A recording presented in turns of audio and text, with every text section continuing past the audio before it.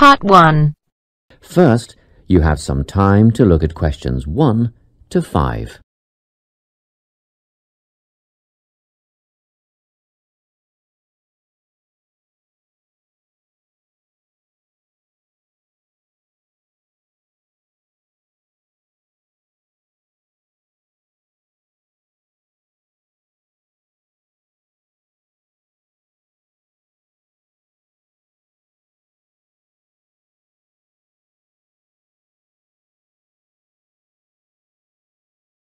So, Farhad, let's talk about your presentation.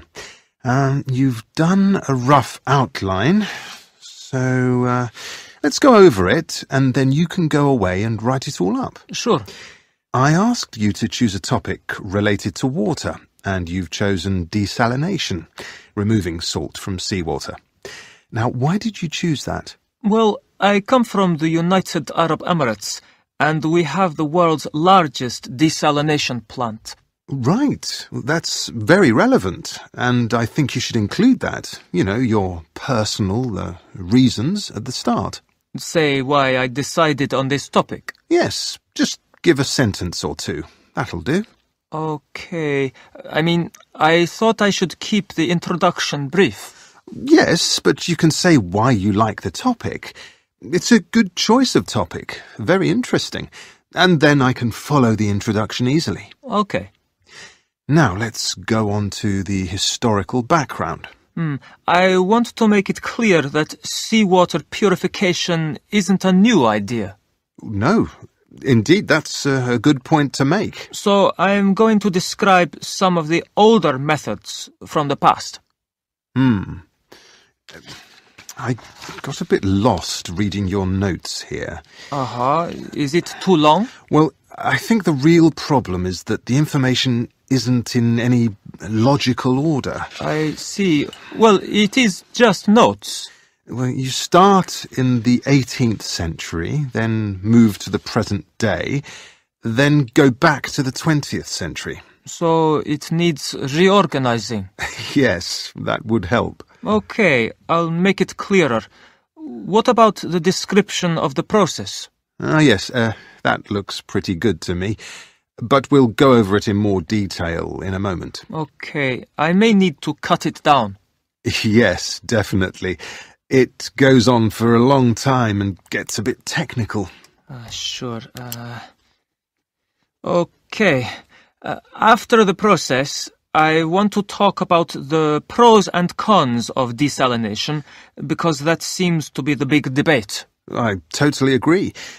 But you need to sort this section out. Yes, it is a bit confusing. I think you should present the main points one at a time. Okay. What, the advantages and disadvantages? Yes, and talk about each one individually. Okay, rather than presenting them all together.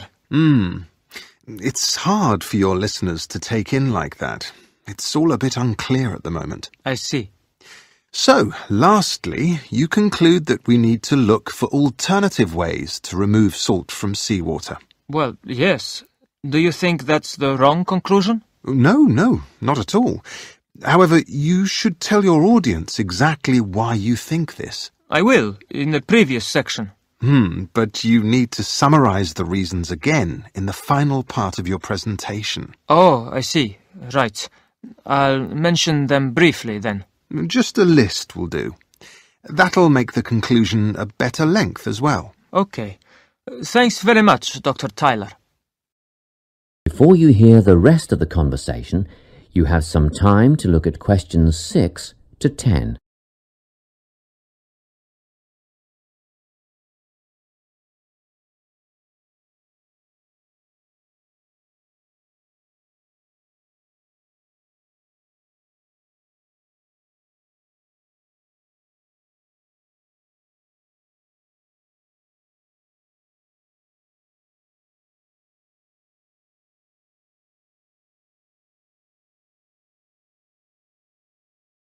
Okay, so let's have a closer look at the section on the process of desalination.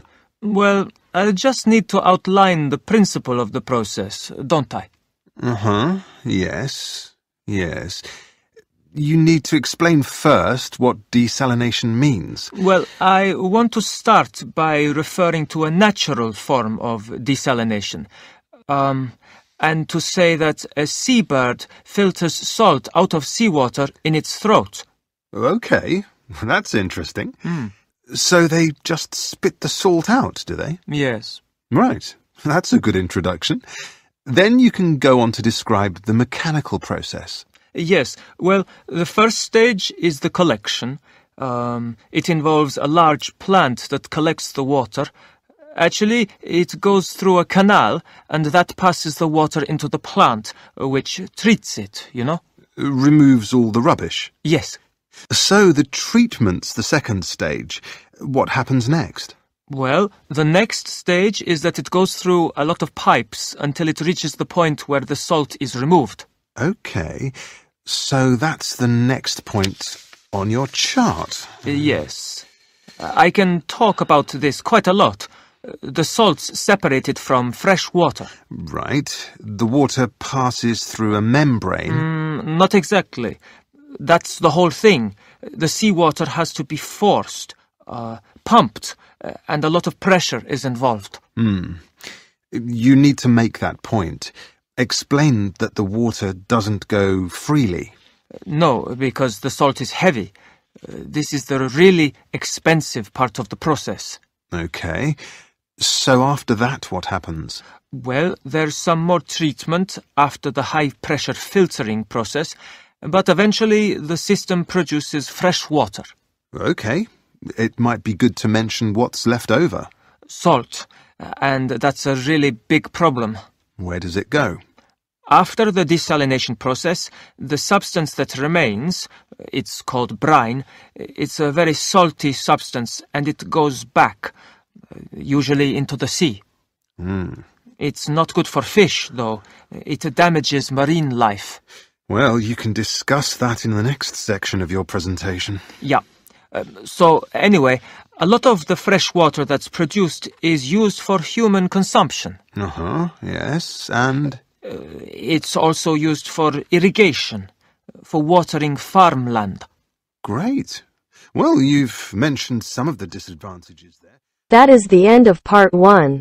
You now have half a minute to check your answers.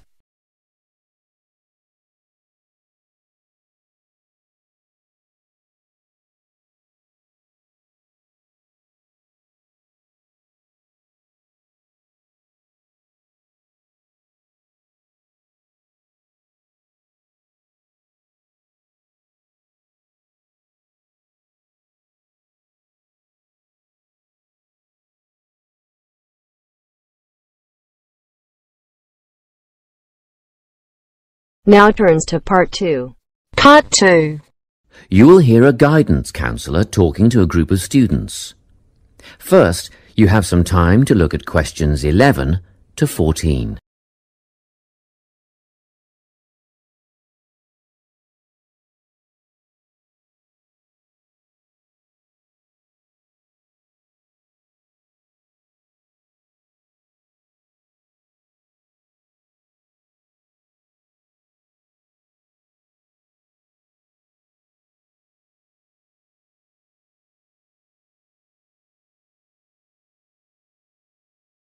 Hello everyone, I'm the Counselling Administrator here at St Ives College and I've been asked to come and talk to you about our counselling team and the services that we offer. We have 3 professional counsellors here at St Ives, Louise Bagshaw, Tony Denby and Naomi Flynn. They each hold daily one-on-one sessions with students, but which counsellor you see will depend on a number of factors. If you've never used a counsellor before, then you should make an appointment with Naomi Flynn. Naomi specialises in seeing new students and offers a preliminary session where she will talk to you about what you can expect from counselling, followed by some simple questions about what you would like to discuss. This can be really helpful for students who are feeling a bit worried about the counselling process. Naomi is also the best option for students who can only see a counsellor outside office hours. She is not in on Mondays, but starts early on Wednesday mornings and works late on Thursday evenings, so you can see her before your first class or after your last class on those days. Louise staffs our drop-in centre throughout the day. If you need to see someone without a prior appointment, then she is the one to visit. Please note that if you use this service, then Louise will either see you herself or place you with the next available counsellor.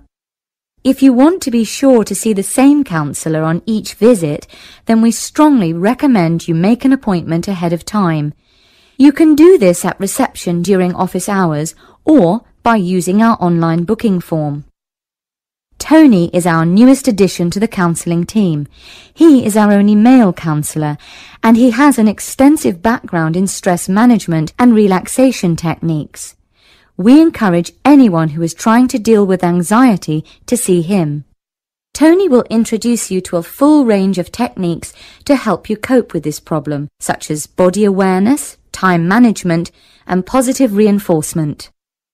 Before you hear the rest of the talk, you have some time to look at questions 15 to 20.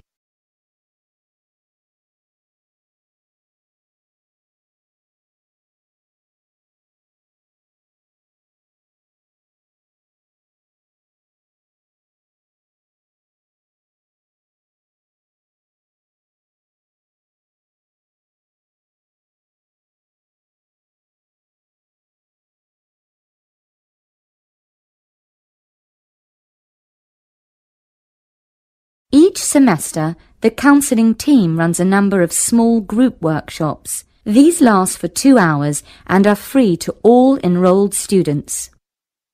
Our first workshop is called Adjusting. We've found that tertiary education can come as a big shock for some people. After the structured learning environment of school, it is easy to feel lost.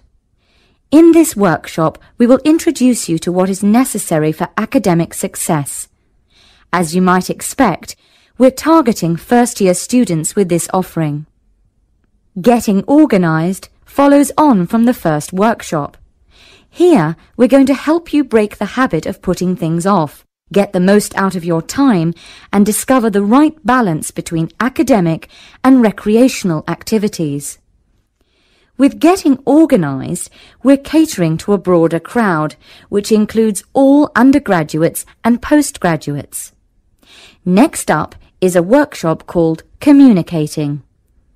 The way people interact here may be quite different to what you're used to, especially if you've come from abroad. We'll cover an area that many foreign students struggle with: how to talk with teachers and other staff. We'll cover all aspects of multicultural communication. International students tend to get a lot out of this class, so we particularly encourage you to come along. But I must say that sometimes students from a local background find it helpful too. So, everyone is welcome. The anxiety workshop is held later on in the year and deals with something you will all be familiar with: the nerves and anxiety that come when exams are approaching. Many students go through their entire academic careers suffering like this, but you don't have to. Come to this workshop and we'll teach you all about relaxation and how to breathe properly, as well as meditation and other strategies to remain calm. We've tailored this workshop to anyone who is going to sit exams. Finally, we have the motivation workshop. The big topic here is how to stay on target and motivated during long-term research projects. This workshop is strictly for research students, as less advanced students already have several workshops catering to their needs. Well, that's it. Thanks for your time. If you have any questions or want more information about our services, do come and see us at the counselling service. That is the end of part 2. You now have half a minute to check your answers.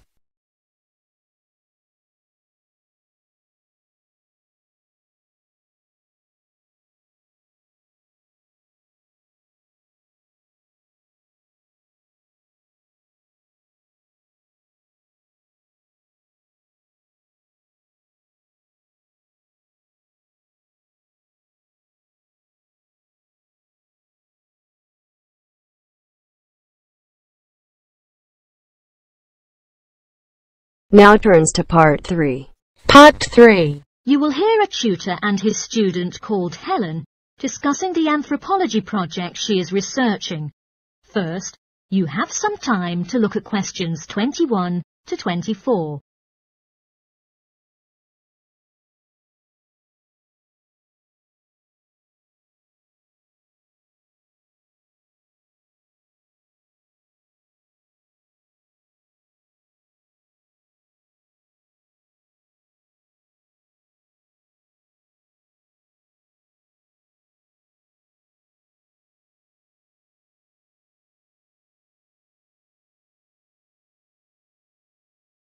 Come in, Helen. What can I do for you? Well, I'm doing research for the anthropology project, and I was hoping to ask for some help for a few details. Sure. I remember you opted for Pacific Tapper cloth as the topic, didn't you? What did you figure out so far? Well, I was going to introduce my project by stating that tapper cloth is fibre made from bark, just the outer layer of the trees, which are particularly universal among the Pacific Islands, but not exclusive to them. Actually, people in other parts of the world have also produced high-quality cloth from bark. But what sets Pacific tapper apart is the incredibly varied role it plays in this region. Nice! So what about raw materials that are used in the production? Well, tapper cloth is made from many species of trees. In the Pacific, the paper mulberry tree is most common, but it doesn't thrive in all conditions. In fact, it wasn't discovered in the islands at first, but was carried in canoes by the first migrants. Tapper is also made from the breadfruit tree, which is a more convenient way, because its fruit is the staple food. The paper mulberry tree is only grown for tapper-making mills. Yes, that's right. Then how about the Maori people here in New Zealand? Well, at present, the Maori don't produce tapper. Yeah, but I suggest you should take it into account. We know that when Maori migrated here from other Pacific islands, they were ready to produce tapper because they took the paper mulberry tree with them. The thing was, after they'd been in New Zealand a bit, they found the flax plant is superior to tapper because it makes stronger fabric. By the time Europeans arrived in the 18th century, Maori were producing all their fabric from flax rather than the tapper, and had been for some time. OK, so in terms of the production process itself, first the inner bark is beaten with a wooden hammer to soften the fibres. Then the various pieces are glued together using adhesive paste made from the aloe root tuber, which is the only way to fabricate large pieces of cloth, because bark strings are too fine to be woven together, and stitch isn't strong enough. Before you hear the rest of the talk, you have some time to look at questions 25 to 30.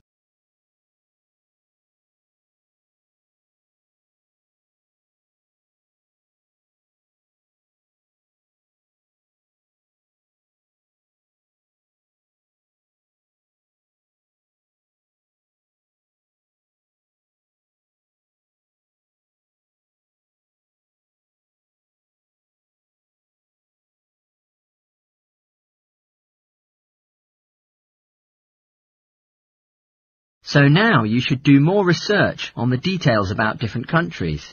Where should I go into now? Well, I think Samoa is the typical place known for its sepal, which is hand-painted with representations of the ancestors. Till now, at the most profound events in lives, such as births, funerals, weddings and investiture of a chief, some are with sepal ropes to add significance and eating to the ceremony. OK, then I can talk about Tonga. It seems to me that the great innovation in Tonga has been developing a simple coarse cloth, which is quick and easy to produce. This is suitable for all sorts of daily functions around the house, like bed covers, nets and curtains. Good point. Now, what about Cook Islands tapper? Well, the Swalia is of poor quality. Consequently, the breadfruit tree is often used. One type of thick cloth, called tekoda, was wrapped around the poles and used to make the entrances to places of worship, and therefore was highly regarded in local culture.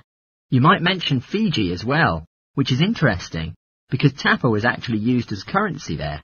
Fijians used to sail between the islands and exchange tapper for other commodities, like canoes or pigs. I know that in Tahiti, the tapper cloth is regarded differently because the patterns are in colour, which is considered more valuable than the usual patterns. You're right about the Tahitians using coloured pigments, but they aren't more valuable. The colours are only decoration. People enjoy wearing bright robes, especially for dancing and competitive games, and do it just for fun. Oh, I'll take a note of that. Well, the last place I was going to mention was Tikopia. Even today it's a common place to see wearing clothes made of tapa cloth. And on many of the other islands, the tapa only come out on special occasions. But here, you see people working in the gardens wearing tapa. Sounds promising, Helen. I'll look forward to the presentation of your project.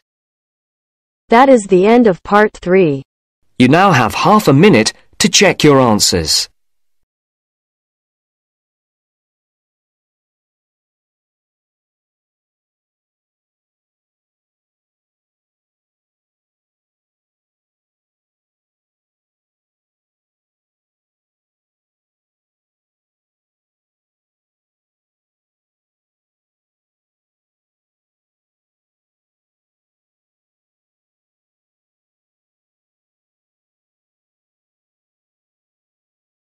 Now turns to part 4. Part 4. You will hear a biology freshman at a university presenting his research findings on the survival strategies used by butterflies. First, you have some time to look at questions 31 to 40.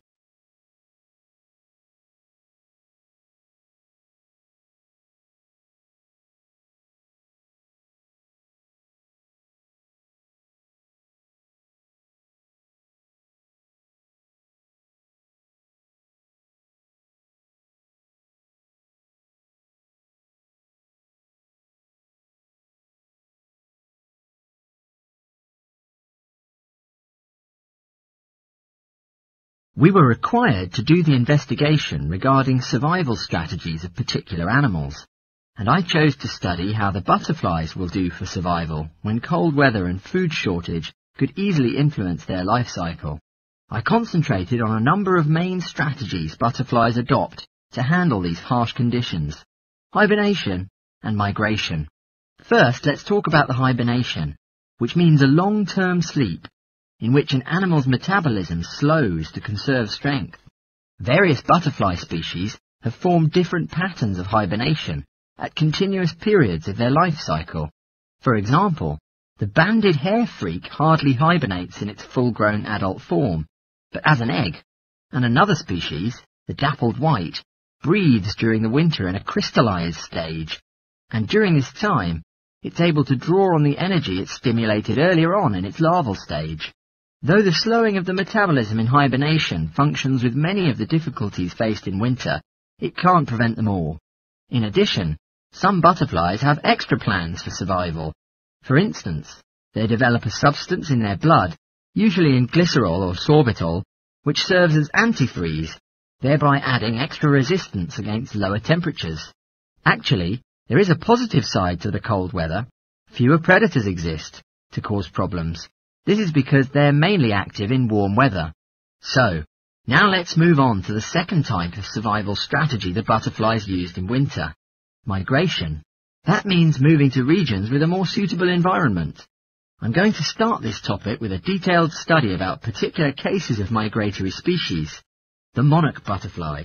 Many butterfly species found in various zones of the world migrate, like the red admiral, a British butterfly which winters in North Africa. But the monarch butterfly is the sole example to do this in North America. At any stage of the life cycle, the monarch cannot survive in the low winter temperatures.